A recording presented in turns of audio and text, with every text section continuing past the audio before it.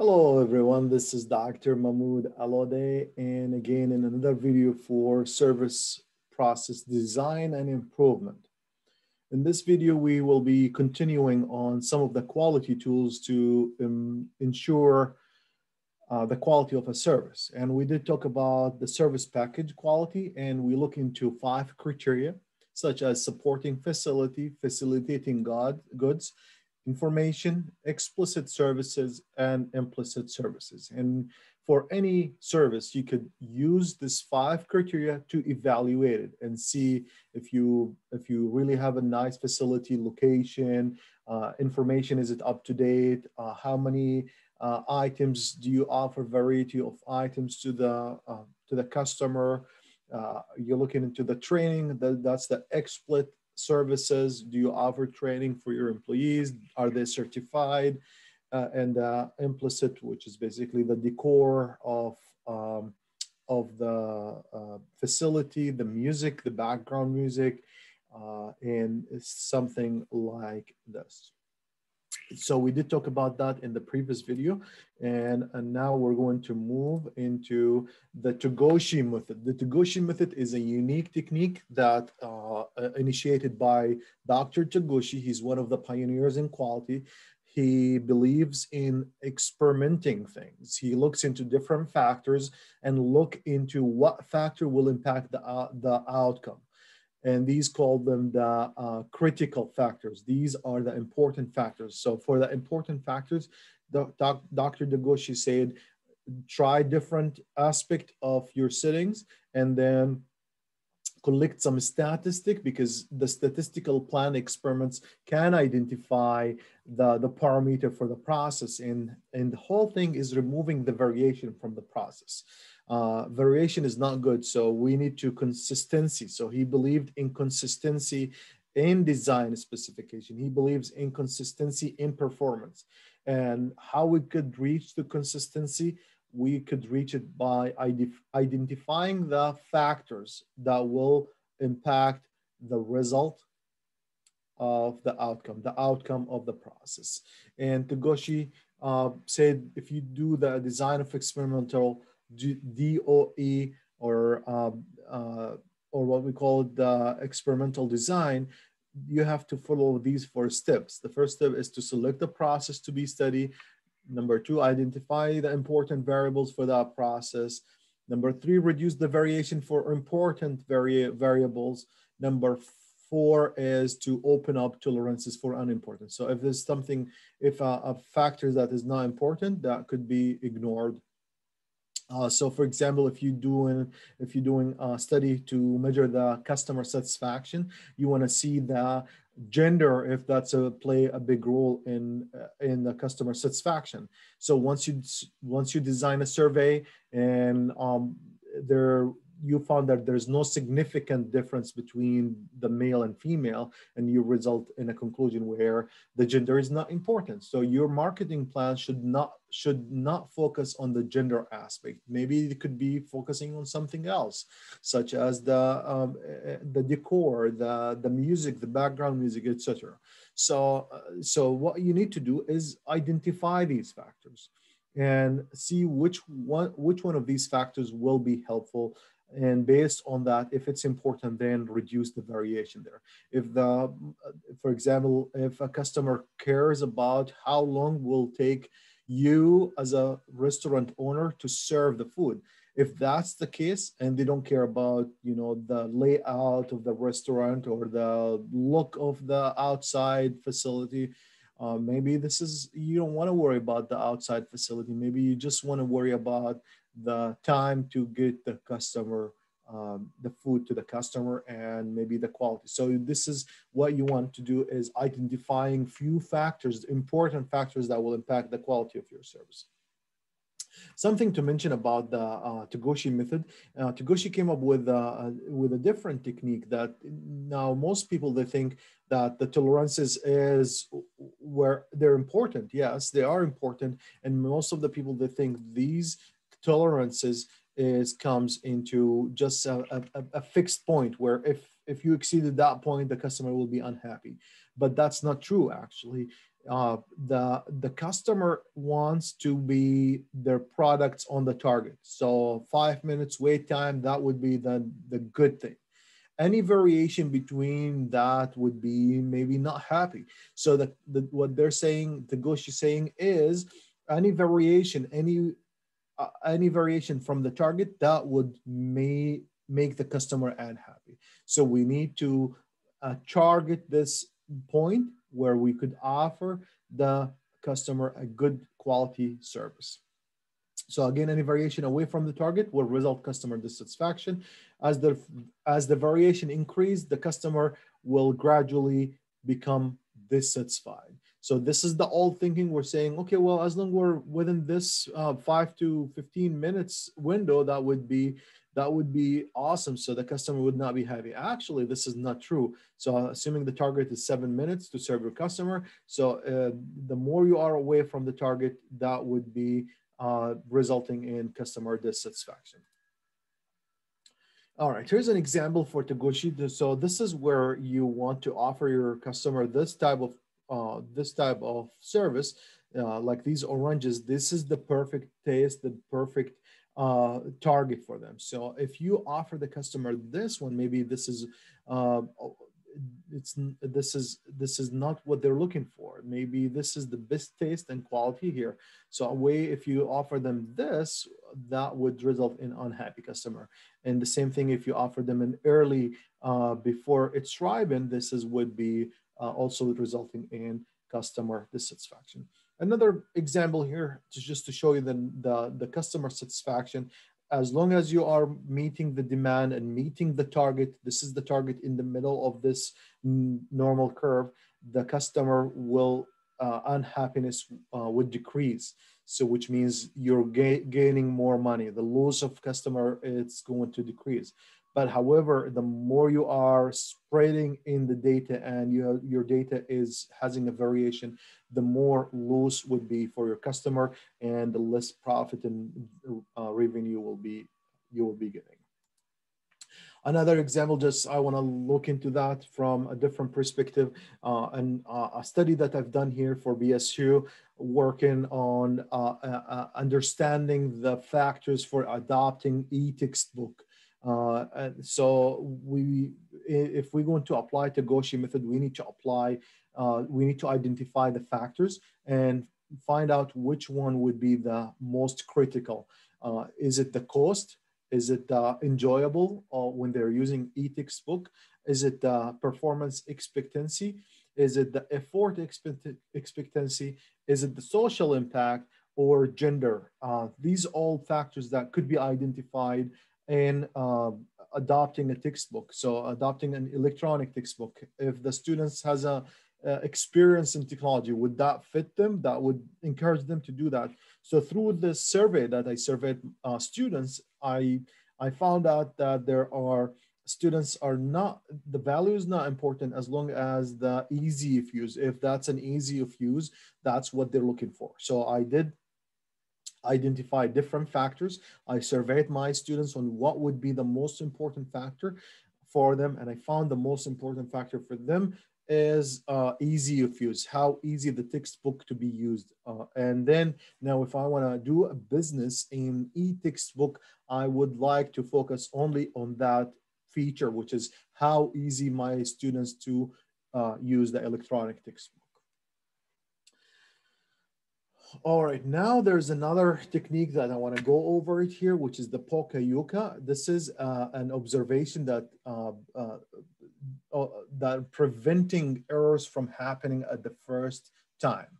How is that happening? There's basically ways to prevent mistakes from happening by creating a way to help educate the customer. So for example, if you look into the service industry, if they look into the airport, they provide some frames to help customer determine if their bag can go over on the overhead bin as a hand luggage. So this is an important application for Poka-Yoke. There are a lot of applications. You go to the recycling bin, In the recycling bin, you will see that one of the bins that has a circle opening, which means that you recycle the soda cans in something that looks like a circle.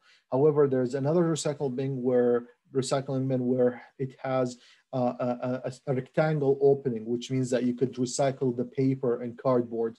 So that's another example. So the Poka-Yoke, they put the responsibility on not only the service owner, however, they also put some tools to help the business owner get some help from their customers. So the customers themselves, they could go and do the inspection, do the quality part of it. And by creating something like this, you will be able to ensure the quality of your service. An example for here, Poka-Yoke method, where a hotel reservation employees is expected to make eye contact with customers. So there is a form that the employees has to fill. It's called the Poka-Yoke form. It asks the employee to enter the eye color of the customer. So this is maybe one way to ensure that your employees will look into the customer's eye. So it's a mutual responsibility between the customers and the business owner, represented by the employees and the workers. So some of the practices for the Poka-Yoke is in order to achieve the quality goal, you need to design some techniques and tools to help them reach to that goal. So in short, what I want to say, this is it's preventing employees from making mistakes, also preventing customers themselves, because there is a mutual shared responsibility on the employees and the customer itself. So you need to design different ways to ensure the high quality of your service. In this slide here, I shared with you some Poka-Yoke opportunities. So you probably want to think about it when you create your business. You need to look into how to improve the quality is by looking into these factors and create a Poka-Yoke tool to help them. So for example, for the server errors, they're doing work incorrectly for some reason, and this is divided into task, treatment, tangible, preparation, encounter, resolution. So in the task, maybe the employees would do the work incorrectly, or maybe doing work not required, extra work that is not required, or doing work in the wrong order, or doing work too slowly. So now your responsibility as a service owner is to work on the task part and figure out how we could solve this using a Poka-Yoke. So for example, if the doing work in wrong order, you could maybe do a color management and numbering, saying, okay, here's step number 1, which is red, step number 2, 3, this is what you want to do. So maybe providing a visual pictures for each step would help your employees to do the work in order. Doing work not required, maybe something you will also create another visual management tool to help you to do the Poka-Yoke, and they will say, oh, well, we have to stop right here. This is not required. Treatment, failure to acknowledge the customer, failure to react appropriately, failure to listen to the customer. So you will probably want to set up a form where you say, okay, well, talk to the customer for about 10 minutes. Every time I go to the dentist, my dentist appointment, I see a new person who's doing the cleaning for me, for example, and they're asking me questions about my family and everything, how that's happened.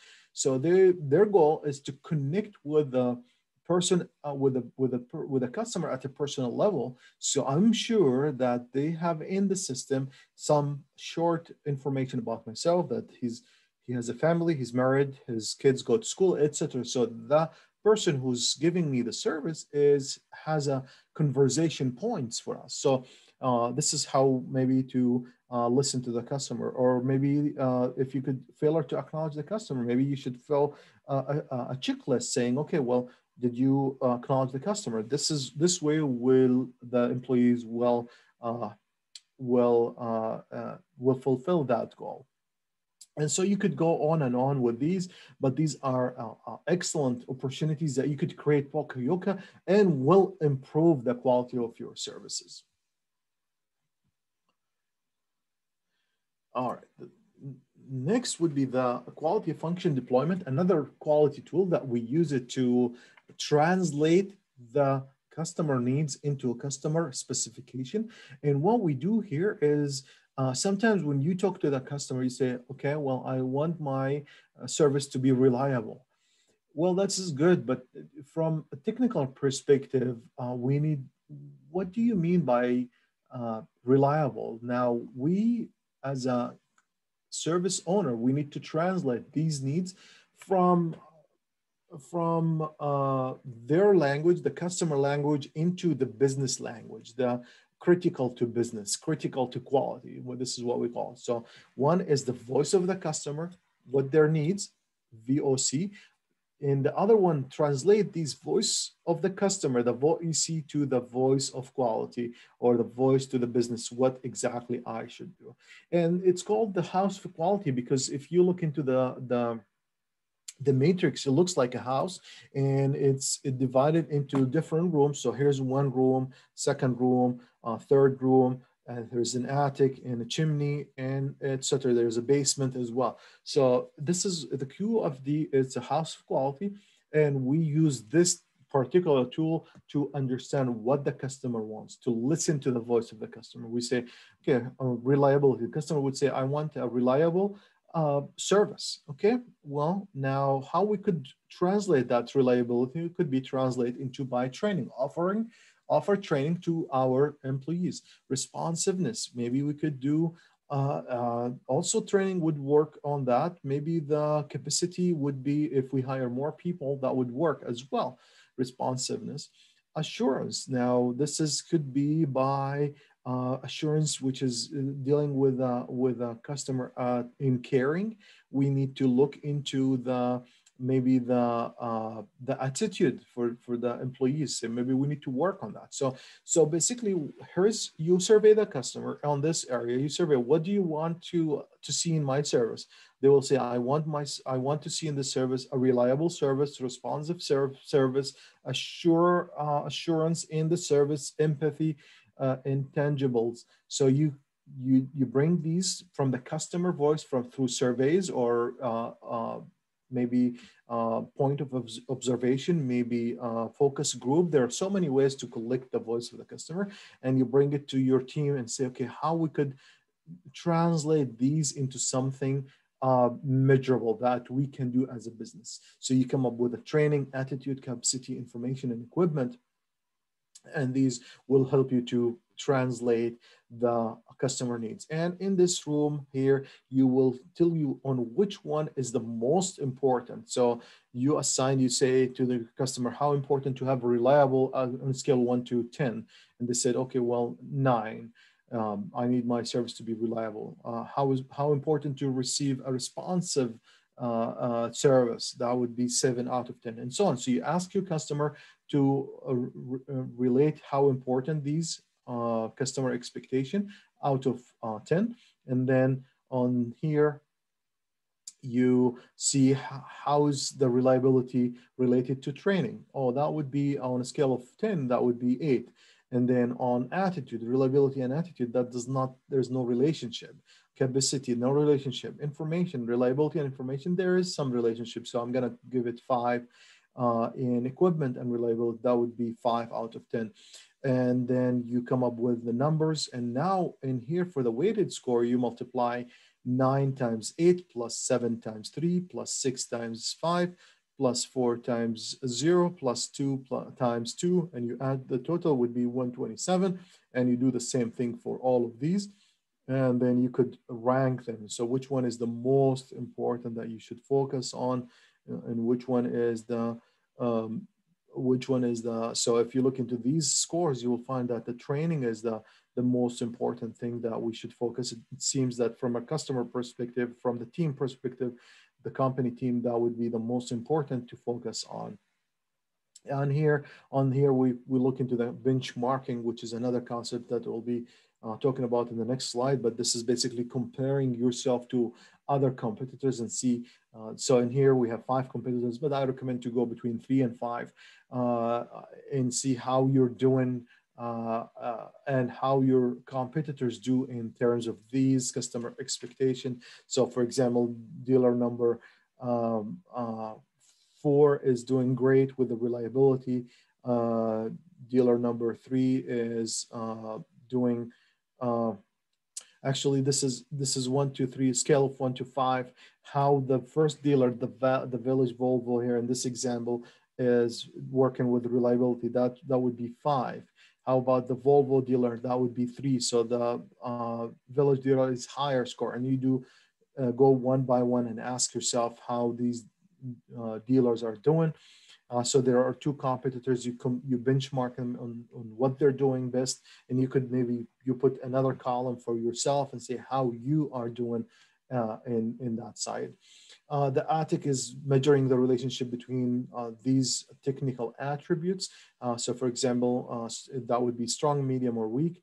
What's the relationship between training and attitude? That would be a strong. Training and capacity there, that would be weak. Training and information, that would be nothing. There's no relation. Training and equipment, that would be a medium relationship. So you do this. There's, if you look into my YouTube videos, you will find a full example on the house quality. But in short, I want to say this. House quality is important to translate the voice of the customer to the voice of the process, the voice of the business. And whenever they say something, you have to translate it into something technical from a business perspective.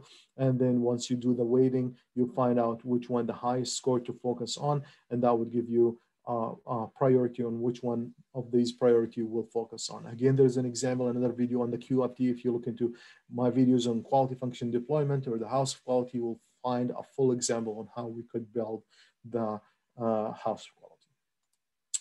Benchmarking, again, this is another tool that we used it in a QFD, but also it could be used on a separate scale, which is saying, okay, well, I want to understand where my situation in the market. Okay, and I know there are 2 other competitors in the market. So I want to measure my performance against these competitors and say who's doing good in this and who's doing good in that area and so on. And this will give you a good expectation, a good understanding of your position.